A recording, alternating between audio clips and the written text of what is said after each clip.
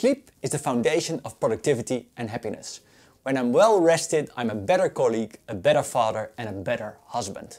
Today we'll go through a bunch of tips that will make you sleep a whole lot better, including some really surprising ones. There are three main components that determine the quality of your sleep. It's body temperature, body rhythm and light, and they are all interconnected. But we'll start with the first one, body temperature. Our body temperature has a natural cycle throughout the day and it will drop a little bit when you sleep. So the first thing you want to get right is the temperature of the room you're in. 18.3 degrees Celsius is the perfect temperature, and it's better to have it too cold than to have it too warm. This drop in temperature makes you become sleepy. What really helps about 90 minutes before you go to bed is a nice hot shower or bath. The core of your body will warm up, but the reaction of the body will be to cool the body back down, making you sleepy. Making sure that your feet are warm is another trick. If your feet are too cold, you will have trouble falling asleep. One study found that if you have warm feet, your quality of sleep is also better. So after you get out of the shower, it might be nice to put on some warm socks. Now you might think that keeping your feet warm is a good thing, but I would advise against it. Your hands and your feet are a big part of body temperature regulation, so take those socks off before you go to bed. This brings us to two surprising other tips. The first one is to not tug in your duvet. You need to be able to stick your feet out in the middle of the night to regulate your body temperature. The next one is to use single duvets, so your body temperature regulation doesn't conflict with that of your bed partner. Now that we have slept, it's time to wake up, and a warm drink will help. It raises your body temperature and that is what wakes you up. Most people think it's the coffee, but it's actually the warmth that does it before the caffeine does, and we'll get to caffeine later. What really wakes you up in the morning, and I thoroughly hate this one, is a cold shower in the morning. Your body temperature cools down, but every reaction your body warms you up, and that's what's needed for your natural cycle. Now that we have covered temperature, let's talk about light. Ideally, you wake up to the natural light coming into your bedroom, but for most of us that's impossible, and bright light in the morning is really important for waking up.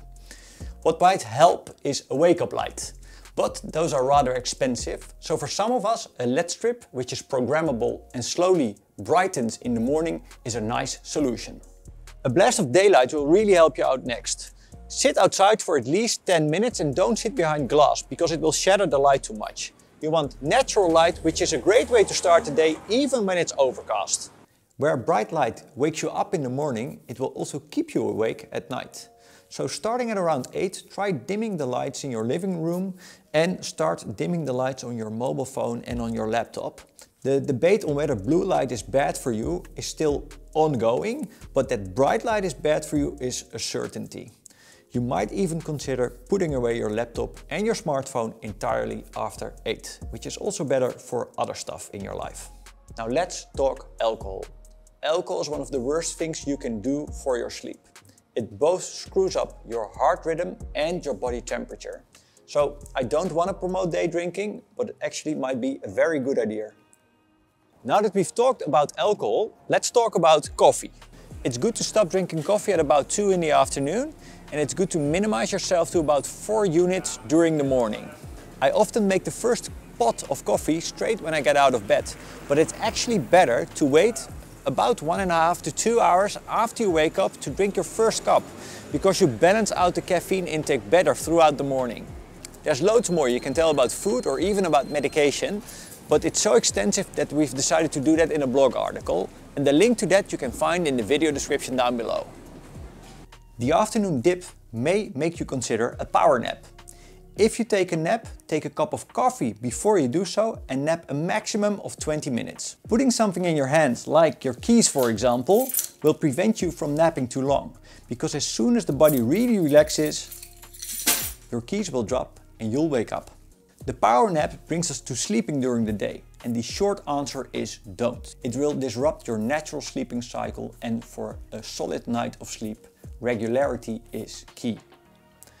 Let's zoom into regularity, and that starts with waking up at a regular time, even in the weekends. You know that you've gone to bed early enough when you don't have to wake up to the alarm clock in the morning. That's how you know that you've had enough sleep. Now let's talk about the amount of hours we sleep. For most of us, it should be between 7 and 9 hours. For myself, it's 8 hours and 20 minutes. For my wife, it's almost an hour more. Now there will be somebody typing in the comments, I'm doing perfectly fine on 6 hours of sleep. And to be very honest, you probably don't, but don't realize it. If we do some serious tests on you, we will find negative impacts of your lack of sleep in your performance. There's one exception to this, and that means you're 1 in 12,000, which has a genetic difference. This difference means that you can perform well in less than 6 hours of sleep. But the chances of you being hit by lightning are higher than you having this genetic difference. Something that can really help you find regularity in your sleep is an active lifestyle. Try to cycle to work or hike to work every day. If you do so, try to find a pace where you can hardly speak to other people. This is zone 2 cardio and you need about 150 minutes of it every week. Many of us get too little movement and too little exercise. If you do start exercising, first off, don't overstrain. This is really bad for your body and for your sleep. And 2, try to quit at least 2 hours before you go to sleep. Otherwise your heart rate will be too high and you will have trouble falling to sleep. One last thing about rhythm. Sleep is part of your 24-hour cycle and that is part of the circadian rhythms. The circadian rhythms are the physical, mental and behavioral changes that happen throughout a 24-hour cycle. Knowing what your preferences are is key to getting most out of your day and out of your life. You can determine this via a blood test called the time signature test. A simpler way to do is a chronotype test, which is actually in the video link description. And this will tell you if you are a night owl or an early bird. And for lots of us, living closer to our natural rhythm makes life a lot easier. Now that we've looked at all the factors that impact sleep, it's time to look at the final 2 things. Falling asleep and staying asleep. For some of us, falling asleep is really hard, and here are some things that might help you. This starts with the bedroom being a place for sleep and its related activities. Keep your laptop and your workout, both in the morning and in the afternoon. Your mind must learn bedroom is for sleeping. A good bedroom is cool, it's dark and it's quiet. Something else to look at is your mattress. The lifespan of a mattress is about 7 to 8 years, but most of us sleep on it way longer. A good sign that you need a new mattress is either you take too long to fall asleep or you wake up in the morning with soreness in your body. Next up is your nighttime ritual. A fixed ritual really helps. You do this with kids as well. You put them to bed at a fixed time, you read them a bedtime story and you tuck them in. A fixed ritual is basically your head telling your body it's time for you to tuck in. One of the things my wife does is writing down her thoughts before she goes to bed. That might be the things she did during the day, but it also might be to-dos for tomorrow. This clears her mind and creates an empty space before going to bed. Now that your mind is at rest, it's time for your body to slow down. And something that can really help is active meditation and breathing exercises. One of them is called PMR and it's actively relaxing each part of the body and it really slows you down. Reading also helps. It fills the mind with new stories, it reduces stress and it makes you sleepy. Where reading is one way to fill your mind with new stories, another way to do so is daydreaming. And it's actually a really fun technique to keep the mind busy but with irrelevant stuff, which really can help you fall asleep. What really helps me is breathing through the nose and a fixed body position. And for me, that's the half military crawl.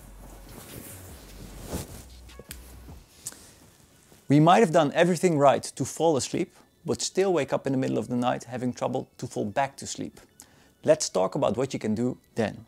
Not worrying about the fact that you woke up might be the best advice I can give you.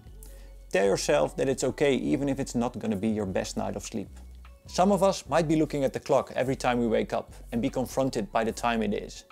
If that happens to you quite often, it might be a good idea to remove the clock from the bedroom. For some of us, the mind is racing when we wake up, and for those, a pen and a notebook next to your bed might be a really good solution to dump your thoughts and creating a clear mind again. If you are really awake, it's perfectly fine to go out of bed and do some benign stuff, like drinking a glass of water or reading a little. And the same techniques that help you get to sleep, like the breathing exercises or the daydreaming, might also help you fall back to sleep.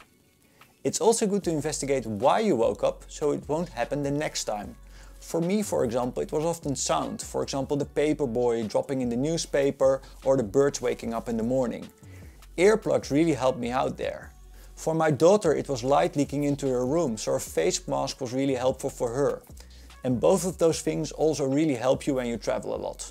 I really hope this video helps you out and that you find better sleep. And I would love to thank Voys for supporting these videos, and you can find out more about them in the video description.